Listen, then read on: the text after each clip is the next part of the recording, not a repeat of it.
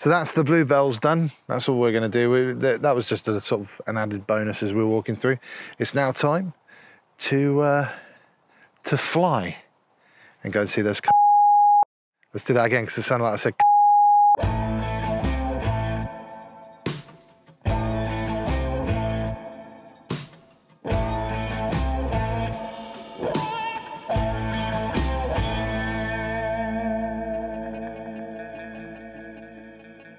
Previously on the Busy Man's Guide.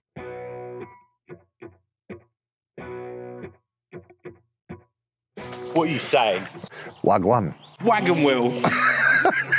What are you saying? What are you saying? Unfortunately, we weren't lucky this time. Yeah, I'm keeping this, yeah. It's my better than That's all right, sorry. Are you ready to go into the woods, Steve? Say yes, Paul. Yeah. Okay, I'm being very, very quiet because on the way to see the kites, we think we've seen a family of pheasants. A little bit disappointing that we didn't get the kites coming down, so that's, as I say, strike two for me.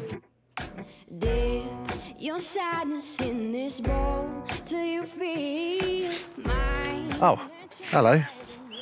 Welcome back to the Busy Man's Guide. Mr. Paul Adams here and Steve, who doesn't want to be on camera today. I'm a bit of a glutton for punishment today because we've come back for Mark 3, strike 3 or take 3 if you like, at Coley's Wood here in the Oxfordshire countryside. Last time we were here, we were outwitted by some little feathery friends, and before that we were outwitted by some bigger feathery friends. So today we're going to try one more time. Well, I'm going to try one more time because he's already got his shots. I'm going to try one more time to get some decent shots of some red kites and also get some of those bluebells as well whilst they're still in season. So why don't you come with us? Oh. I've always got to carry you, haven't I?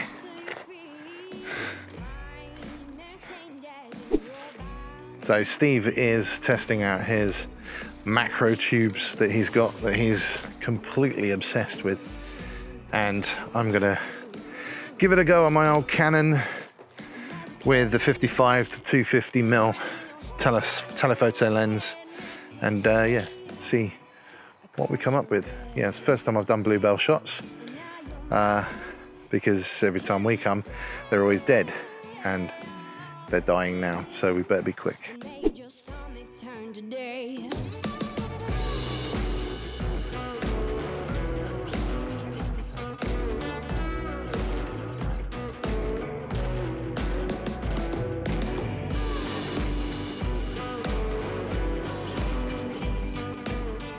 Okay, we are here, part of Aston Rowan and Coley's Wood.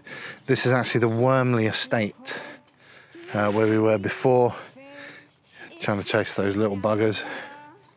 And there's no crops here this time, and we are elevated and have just seen a kite down there.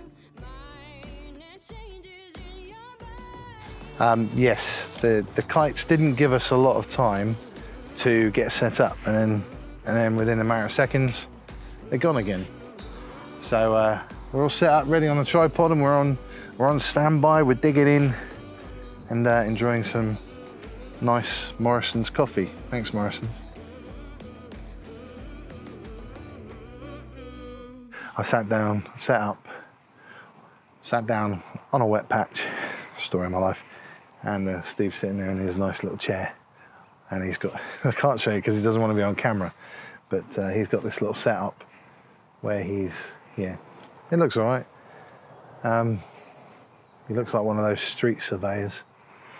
We've got a little area where we're hoping that the kites will come down to. I can see one to the left, Steve, in the distance. I've got my camera on live mode, so literally on a remote, just press my camera. Now I can't go across to see that kite because I've set my camera up. I could do, but I'm trying to hide out the way so that the kite doesn't see me and wants to come towards us, but I've got a feeling that's not going to happen. So I could get up and take that picture and change my shot, but change my composition. I think I'm going to leave it and let the universe decide. We'll see. I'll come back to you in a minute. I've got to try and turn off the camera. I should set up the remote on the other phone. I've got 3 phones with me as well, so I'm not a drug dealer or anything like that.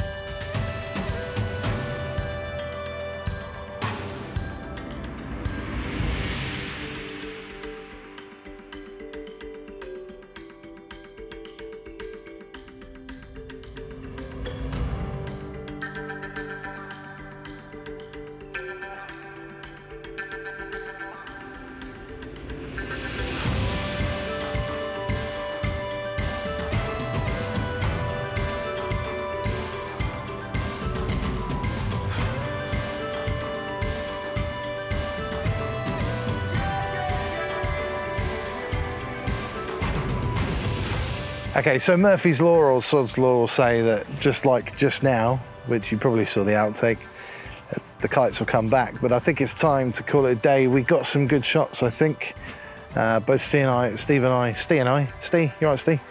Both Steve and I got some similar shots, so they probably will be very, very similar because we're positioned similarly, and obviously the kites flew over us, but I think on part 3, third time lucky, managed to finally get the kites here at Cowley's Wood. I was going to say Bowley's Cove, but that's on the Dorset coastline. So that's it for today. It's my birthday on Tuesday, but this will probably go out afterwards, so it'll be my birthday just gone on Tuesday. So I'm going to take a bit of a break. I'm not really going to take a break because I'm not that regular on YouTube anyway, so it makes no difference at all.